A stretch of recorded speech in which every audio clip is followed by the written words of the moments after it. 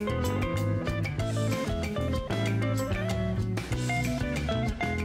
and welcome to another episode of the Expat Coffee Break podcast. My name is Javier and I'm your host. This is a show dedicated to sharing personal experiences of immigrants and telling their stories of what it's like to move to a new country. This is part 3 of my conversation with my friend Martin, where we're going to be talking about some of the cultural shocks that we had moving and living in the US. Yeah, and so this wraps up our conversation where we talk about our experience and we leave it to the audience to let us know what you want us to talk about in the future. Without further ado, I'll leave you with it. Enjoy. Well, the cultural difference that we found is very challenging at the beginning. Talking about the cultural differences that you found, tell me about how was that for you when you first moved? It's very different and very challenging at the beginning because you when you arrive to the US, you came through your with your mind already made with all the relationships that you are mm, involved at the time, and it's only work related. In my case, my experience, it was only with my boss and some of the engineers there that are very very nice. Yeah. So you don't think like they think to this the difference cultural, like Mexican cultural or European cultural or African American culture. So in this case, uh, I was feeling a little bit of challenge because I don't know how to act and how to receive, because we in especially at the very north, at north of US, you are different. You're now to help you a little bit with that. You're saying that when you first moved in, some places where you went, people were just looking at you because you were different. Yes. But that was mostly in your mind because, I mean, the US has such a big cultural mix that you're Hmm. not, you're just another person. There's plenty of people, Yeah, but different culturals. Yeah, I remember when I moved to the apartment. Here in the apartment, we have a park. mhm. So we took our little kid most of the days, or the sunny Thank you for days. giving out our location. Okay. And we will be moving.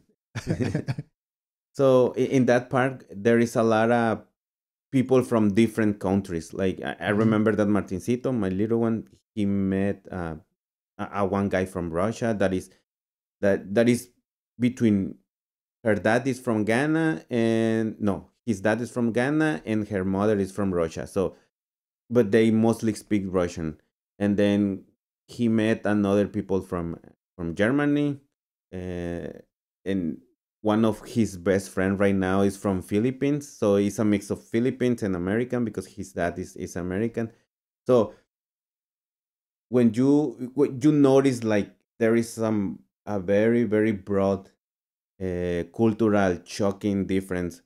And from right now, there is, here where we live, there is a lot of people from Africa, no, Somalia. there is a lot of Somalis, and you notice they behave like how the kids different behave from the people from US or from the people from Mexico.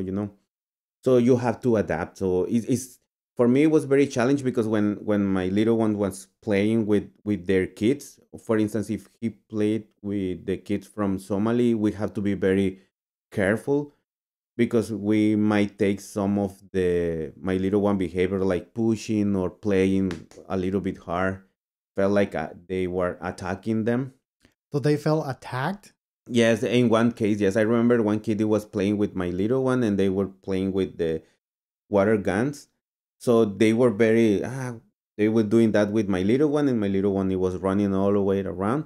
And then they switched. Like, my little one started chasing them, and it's only chasing them. So they were running away from him, and they were feeling like my little one want to hit them. But it was not like that. So I remember that the little one, around 4 years old, run over his mom and start crying like, he wants to hit me or something like that, even though they were playing a little bit before. But I was feeling very like, come on, dude. Like you were playing with him and you were throwing water to him and he was okay with Yeah. that. But as soon as we switch like positions, like he was You start felt following you felt you. intimidated Yes, exactly. by So a smaller kid. and it was only like two experience like that, and I don't want to, Generalized. yes, generalize, but it's how I feel about that. And my little one don't speak English, so there is another barrier that he found already. So sometimes he, for some reason, he likes to seek, chase and seek, chase and seek, chase and, yeah, Hide and seek. hide and seek, but yes, hide and seek or something like that. So they chase all over the park, and as soon as they touch someone, they start. Mm. So what happened there is people don't understand him sometimes, or the other kid from US start giving order to him and he doesn't get it, so it was a little bit challenge on that side for him.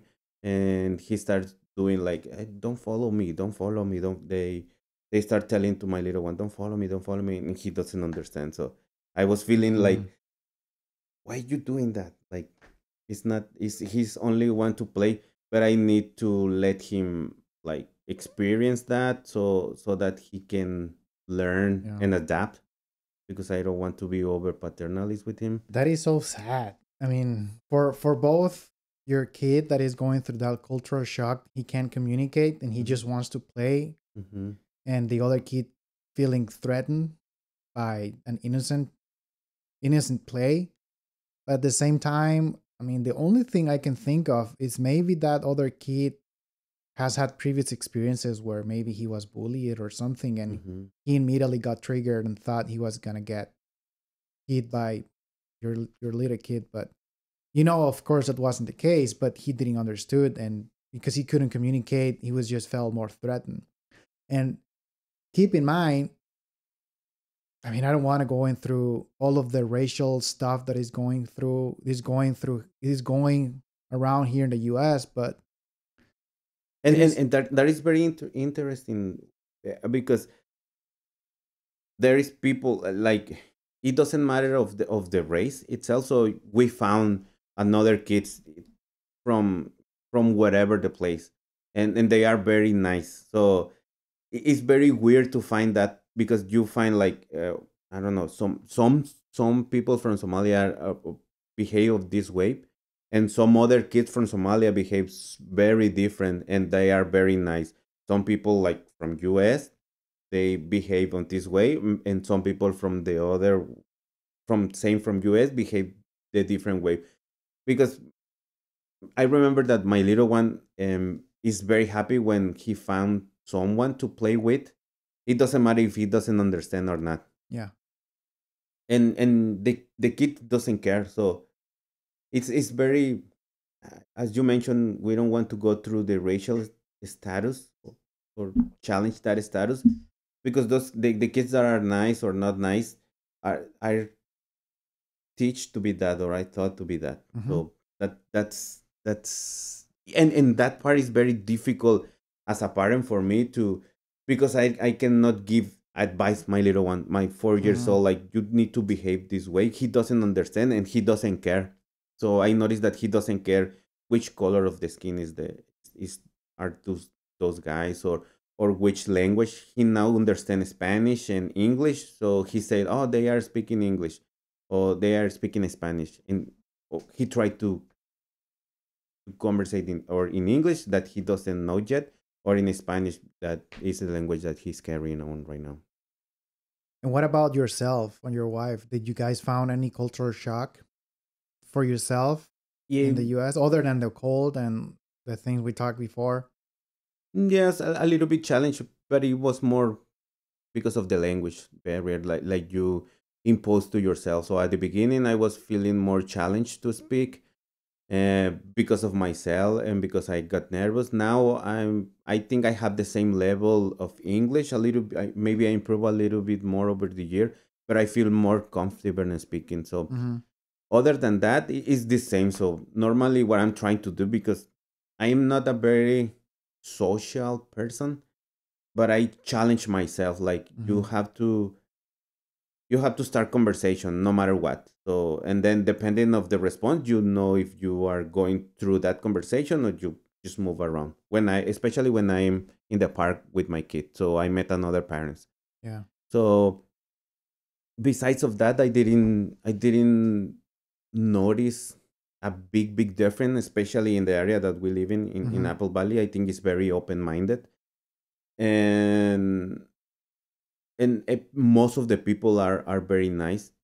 So besides of the in Mexico, especially when you come from a small town, everyone says good morning, everyone say hello, bye. Mm-hmm. So here is a very different. So you can go by a person and they don't say anything at all.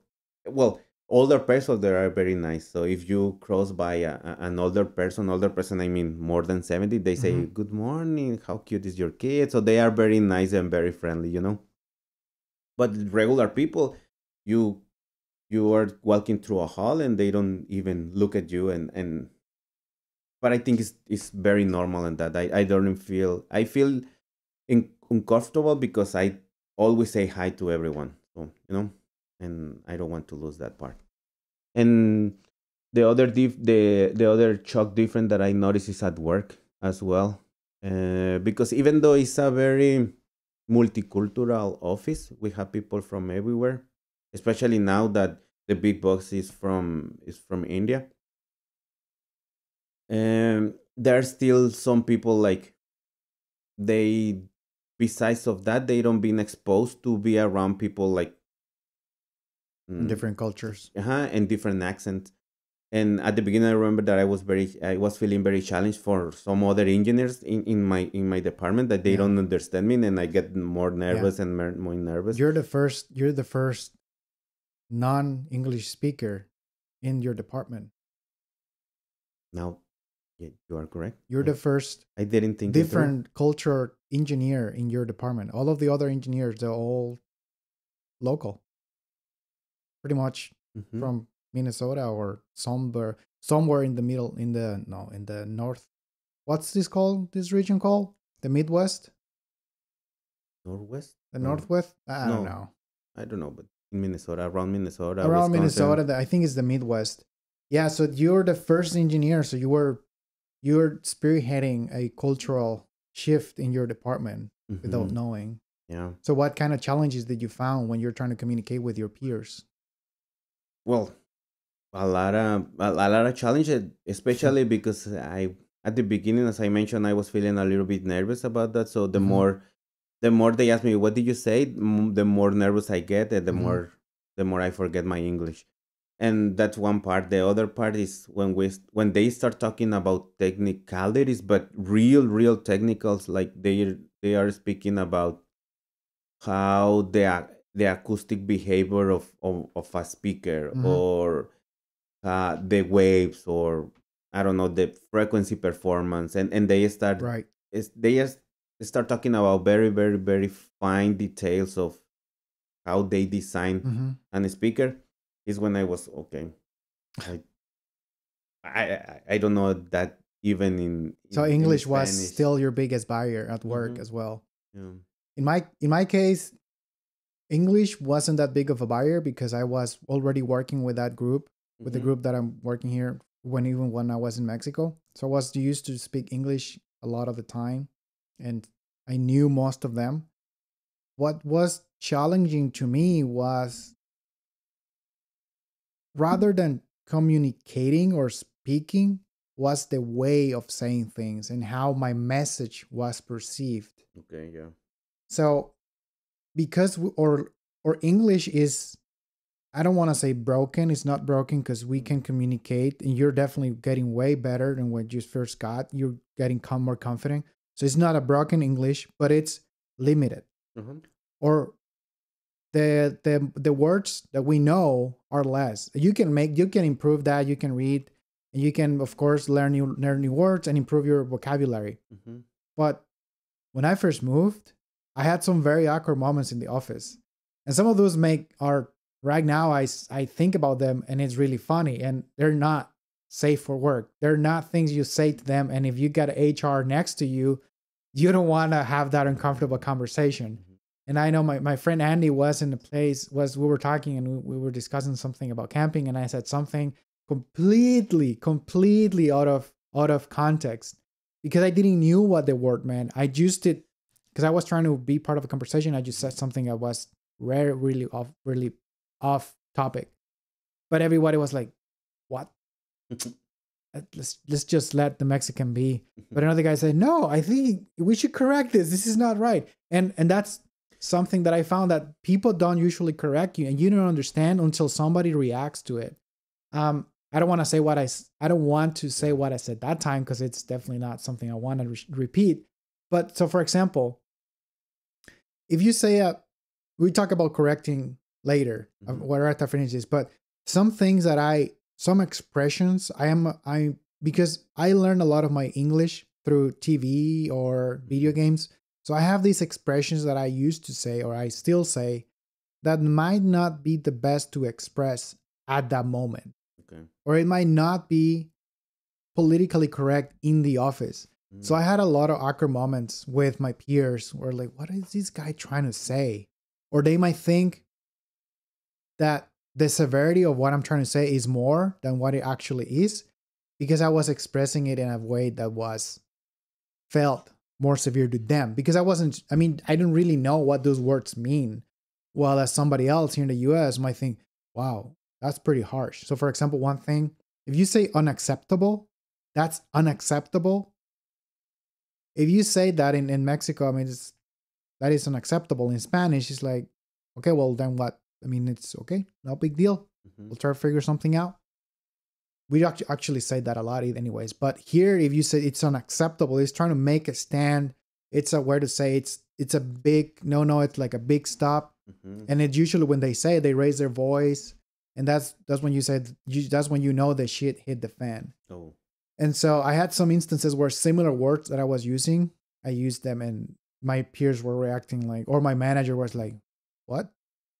You sure? What's Okay. going on?" Or maybe I said something and they will react right away. Who said that to you? I'm like, oh, I think I repeated it wrong, but this is how I remember it because this is what I understood. So I changed some words to what I can repeat. It gets really sticky really Mhm. quickly. So let's talk about correcting. Will you and I talk about once before how when you make a mistake, not a lot of people correct you or Mhm. make a pause and say, hold on, Martin, I think what you're trying to say is this, and the correct way to say it is this. You're making Yes, Does that I happen have to to, you? yes, all the time. And I have to ask you. So, normally, when I try to speak with someone and I notice that they are not fully understanding what I'm trying to say, and then I ask them, what is the correct way to say that? And normally they reply, that was the correct way to say it. And I was thinking, no, it's not because you didn't understand. But what happened, and they explained me at the beginning because I was having this conversation, is that they think, and most of the people in the office, they say, you are doing, so you already have a language, so you speak Spanish, is your mother language, Yeah.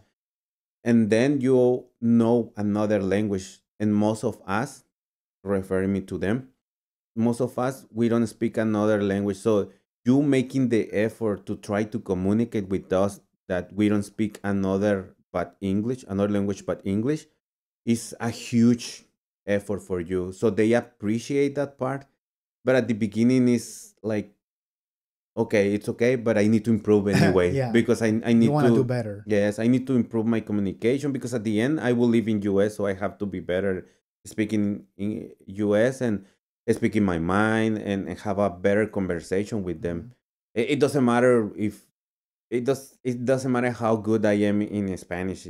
What is matters is how can I express myself or can I have Yeah. a better communication with them.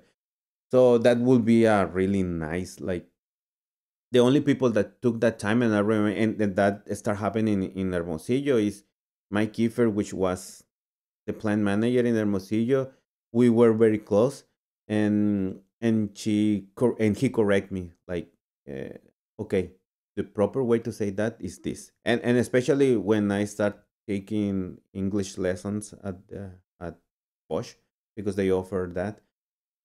So every time that I see him here, and when I'm trying to express myself, and if he noticed that something is out of context or can be, I don't know, expressed different way or more easy for Minnesotans or for English speaker, he correct me.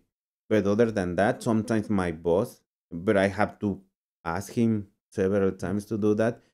But I, for instance, if I speaking with someone and they say that, okay, I think if you say that, or I think if you correct this word with this word, or this is the correct pronunciation, even, I will stop with that in my mind and I will improve that. But nobody, because I think they think it will be impolite.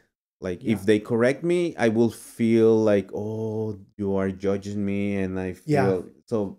I think it's because of that, but that Yeah. doesn't help, you Yeah. know. You have a mindset of continuous improvement Hmm.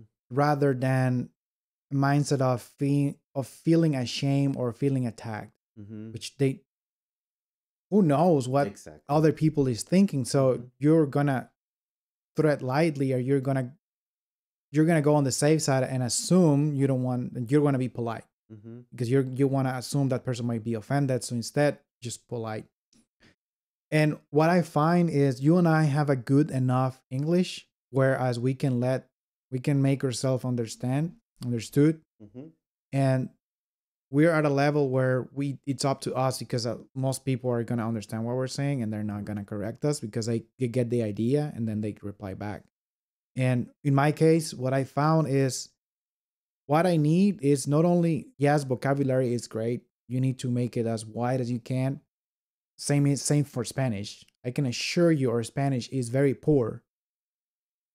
But what I noticed myself, what I needed to work in more was intonation, like pronunciating things the right way Hmm. and using my mouth the correct way because I'm very lazy. I'm a very lazy talker. Even in Spanish, I'm very lazy you moving my lips and my tongue and it's I needed to learn to use the correct way to intone and also not so much pronunciation, it's tied together, but also And the now. Mhm. conjugation of past tense, he, she, her, him, he, blah blah, all of that. It's very difficult for me for some reason. And now you say that, well, in the office, like I think they are expecting that I am not fully speak or fully conjugate or Yeah. whatever you say, Yeah, yeah. or you use the past tense or etc. etc. Uh, they are expecting that, so it's like no broken English, but not completely English. But I remember when I joined to the gym, where I'm doing CrossFit, Yeah. and I try to express myself with them. They expect that their expectation is that I speak. Perfect Uh English. huh. They are not unpolite. They are very very very nice. So they ask me as many times as they don't understand that I explain myself.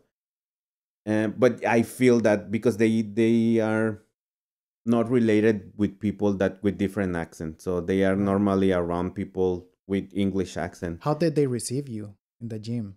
How did they receive having somebody that, I mean, it's from a different country, speaks a different language? It's very particular in my case because I think CrossFit itself is very open Hmm. for it's for wherever for Hmm. wherever people that wants to do CrossFit they receive with open arms normally. But here in the US, because of the price and because it's very particular, Niche. it's for a very segmented environment, or say segmented people, Hmm. because it's a little bit expensive here. So, for instance, in my gym, there are only white people. They don't even like African American. Yeah. So that's I think I am the more darker that are at the Yeah. gym, which is okay. And we are from Mexico, and we feel that different, but they are very happy with that. I remember that I talked with the owner, Andrew, which is very very very good people. So he all the time tell me and tell Diana, we love you guys to have you here. We love and and that makes me feel very good, but at the same time very challenged because I have to like Represent.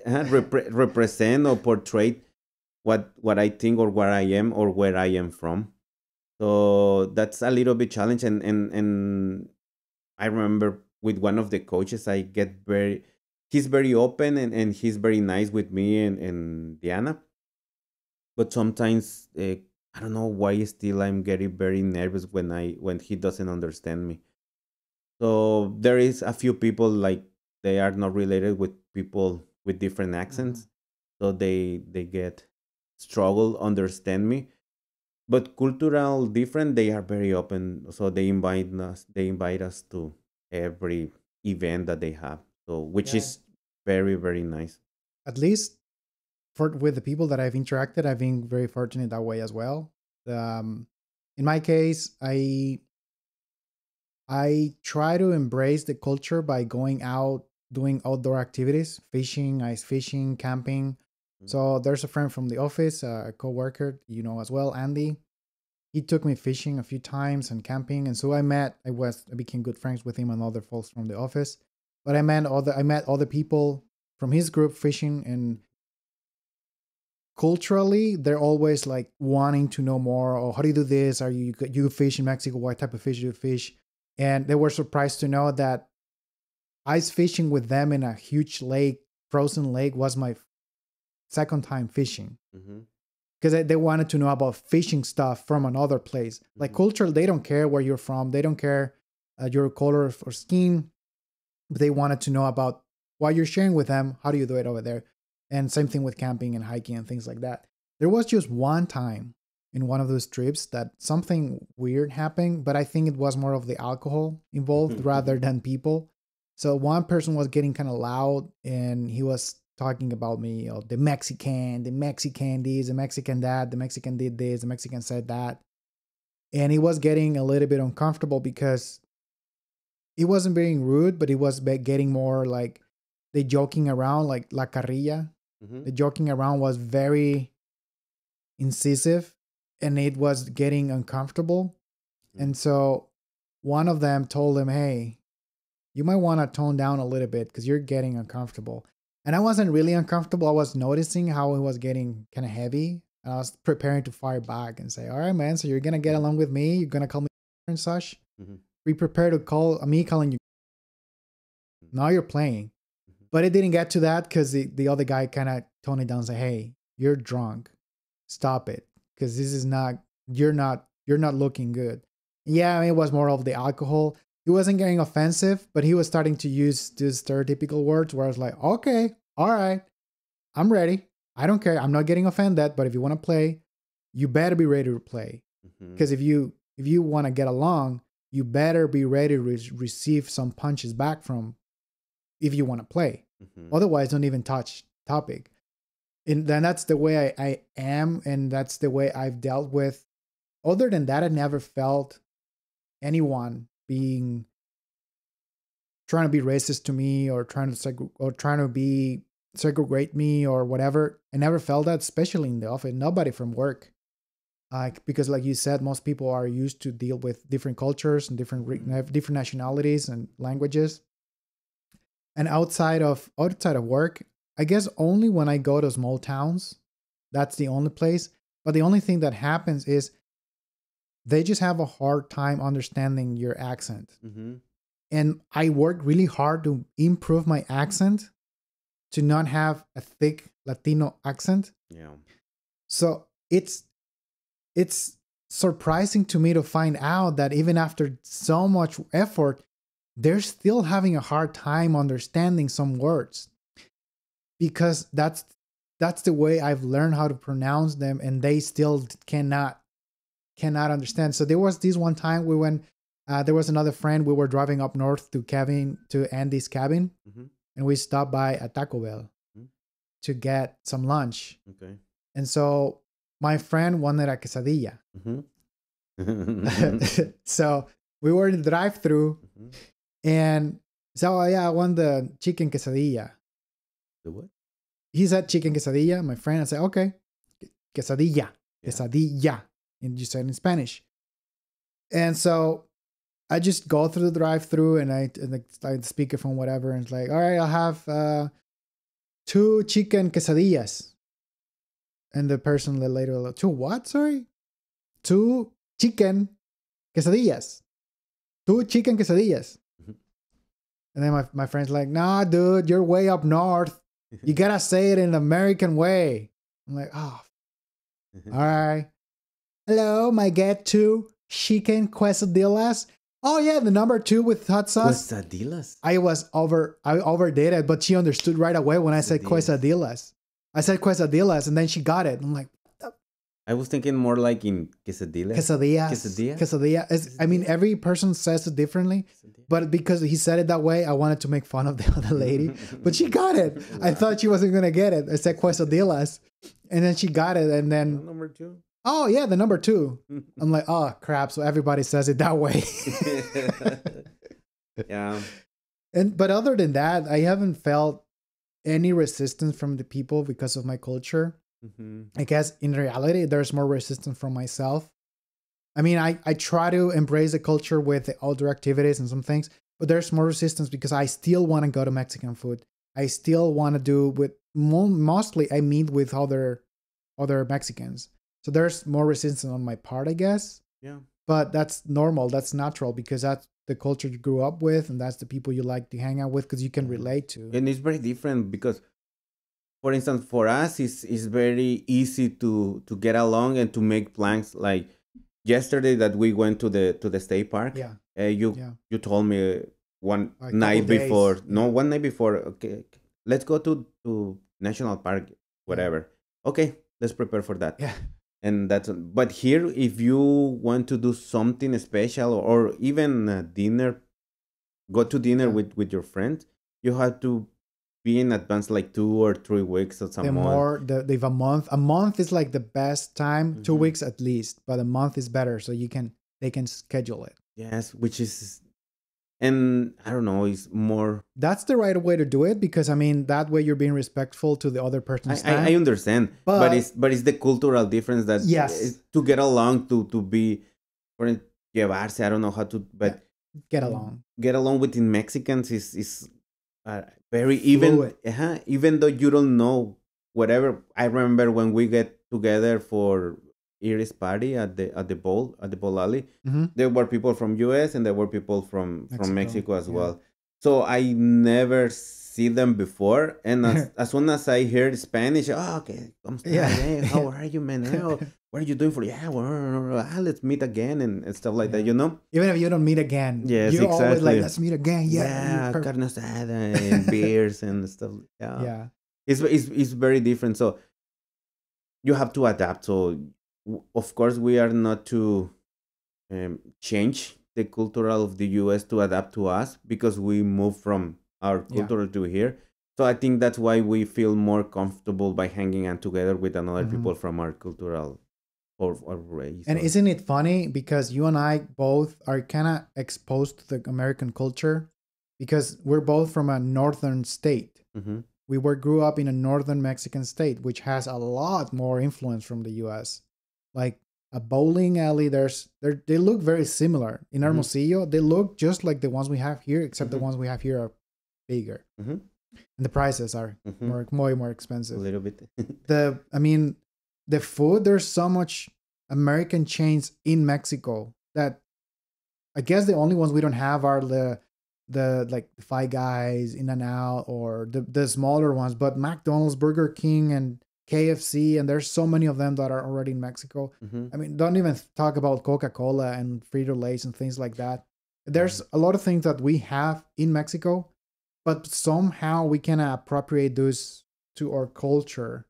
And like we have a lot of exposures through movies, TV shows, and a lot of us grew up crossing the border and do some shopping. Even the ads in Mexico sometimes are in English. Yes.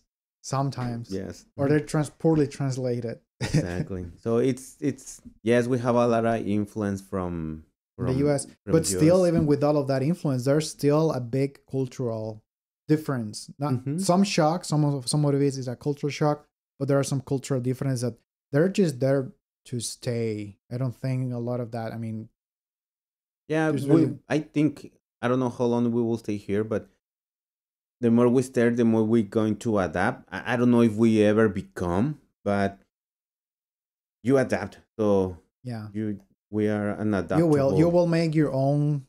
You will be part of your own subculture And my here. friends, I don't know, and my friends from here will know me, and they know how I will become, or Hmm. I prefer to be treated. So it will be like 50-50, 50 how they behave, and 50% how I behave. So Yeah. try to match that. And if not, okay, too.